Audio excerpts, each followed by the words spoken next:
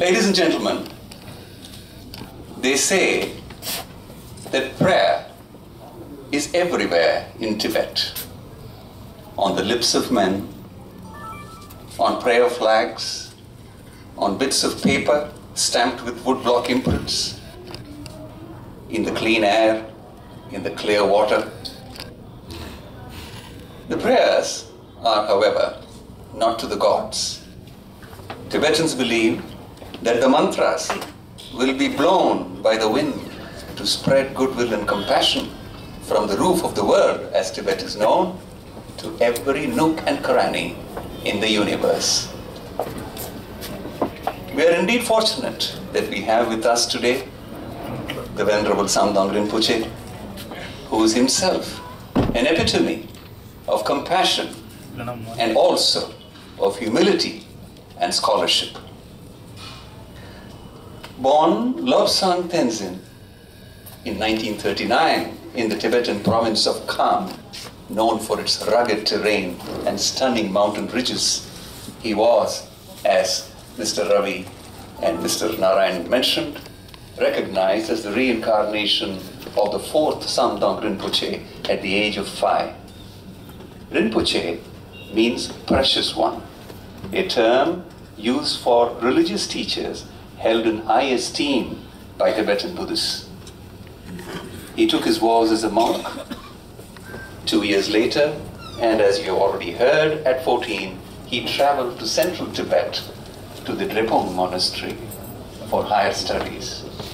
I asked him, how did you travel from Kham, which is the Geshe La Rampa, equivalent to a doctorate from the re-established Drepung monastery in India?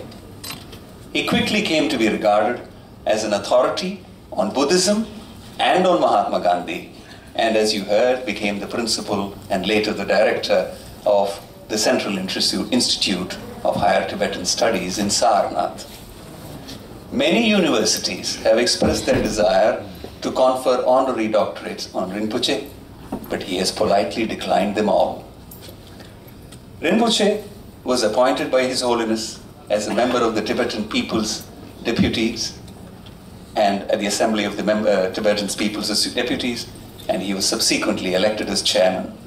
In 2001, as you heard, he was elected Kalantripa, or Prime Minister of the Tibetan government in exile, and held this position for 10 years. As Prime Minister, he was steadfast in his insistence on truth, non-violence, and democracy as the 3 pillars of government. Rinpoche now travels the world spreading the message of non-violence, compassion, and contentment. A message especially relevant on Martyrs' Day, the death anniversary of Mahatma Gandhi, which is today. He bemoaned, Rinpoche bemoaned. That is the philosophy of interdependence and conduct of non-violence. Non-violence charya and Patitasambhad darshan, this too is the only path through which the cause of entire suffering can be eradicated. And the Siddhartha did never went just a symptom treatment, but to find the cause and eradicate it. The Mahatma, Guru Rabindranath Tagore, very rightly give this title as a Mahatma. And I think in a modern India, during the last few centuries, when real Mahatma was born in this country, that is the Mohandas Karamchand Gandhi. There is very similarity as Siddhartha saw the suffering and then he just think of the root cause and not just a symptom treatment. Gandhi, when he was thrown out of a train in spite of his valid ticket, and he did not oppose the individual who have done the unlawful thing, injustice to him. And he just pondered upon why the person behaving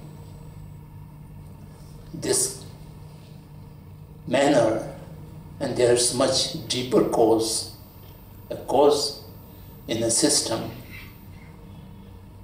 in a structure, and therefore he not opposing or not fighting back to the individuals, but he tried to find out the root cause of such injustice and how to eradicate